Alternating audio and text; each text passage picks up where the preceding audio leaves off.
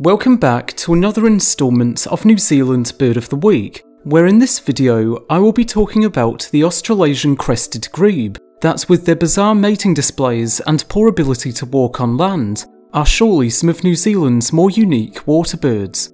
I hope you enjoy. Australasian crested grebes are relatively large birds, coming in at lengths of 48 to 61 centimetres and weights of 1.1 kilograms. They possess a slender neck and sharp bill adapted for their aquatic environments, and possess a distinctive black double crest and bright chestnut and black cheek frills, which they use in their complex and bizarre mating displays. There are 3 subspecies of Australasian crested grebes, with the subspecies Podiceps cristatus being found across Europe and also in New Zealand, with the other 2 species, P. infusticus and P. australis, being more sedentary. They may be mistaken for waterfowl or shags at a distance, although their distinctive plumage and beak shape is unlikely to happen at a closer range. The most similar birds are the other grebes found in New Zealand, including the dabchick, little grebe and hoary-headed grebe, although they are all small in comparison and lack the head crest and tippets of their larger counterpart. Despite their similarity to other water birds like ducks and shags, grebes are actually quite distinct in terms of their relation to other water birds, and are in fact most closely related to flamingos, groups within the clade Mirandorniths, and share many similarities. Birds primarily feed on fish, but will also eat small vertebrates like lizards, frogs, and even insects. Birds possess large feet, with broad lobes on the toes and small webs connecting the front 3 toes, with the hind toe also having a small lobe, with the lobes working like the hydrofoil blades of a propeller, allowing for efficient and speedy diving. To maximise their effectiveness, the feet are placed far back on the body, and swim by simultaneously spreading out the feet and bringing them inwards, with the webbing expanding to produce forward thrust, much in the same way as frogs.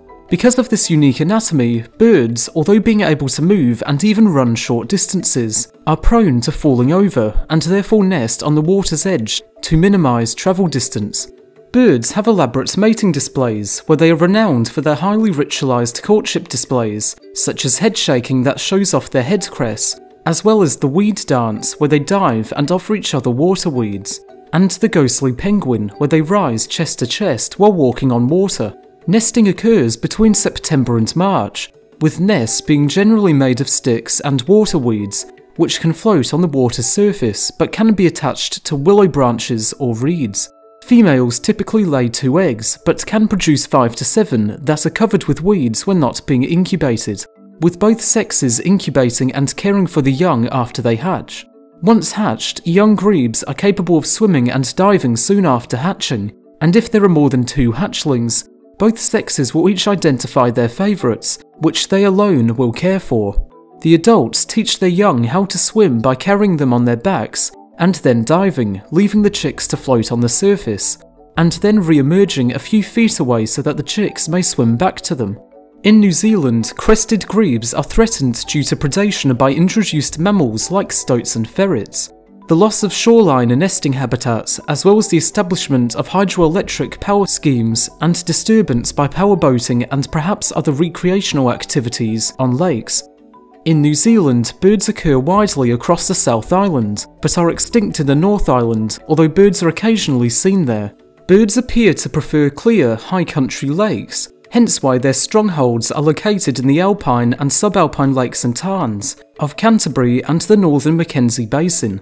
The New Zealand population is currently increasing after reaching a low of about 200 birds in the 1980s, with the population increasing to about 400 birds in 2004 and 600 in 2012, and while there has been no recent census, numbers in Otago alone now exceeds 600 birds, and the combined population in Australia and New Zealand is likely to be less than 3,000 birds. This increase is down to improved nesting success due to predator control, and artificial nesting platforms have also been utilised to establish a population at Lake Wanaka, and having been given the wildlife refuge status, receive one of the highest form of legal protection for terrestrial and aquatic wildlife, allowing the Minister of Conservation to prohibit or restrict activities on lakes and their margins, With this will hopefully allow the grebes to increase their numbers and to become more and more common in the years to come. And with that, I thank you for watching this instalment of New Zealand's Bird of the Week. For next time, you are now able to vote for the white-naped petrel, large and elegant seabirds that were once thought to be extinct, but were thankfully rediscovered. And with that, I'll see you next time, whenever that may be.